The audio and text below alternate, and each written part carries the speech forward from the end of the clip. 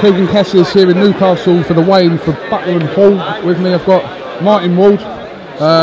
You seem the perfect person to be able to call this fight. How do you see it going tomorrow night? I think it's a very, very good fight on paper. I think Paul Butler's got all the skills in the world to beat you all.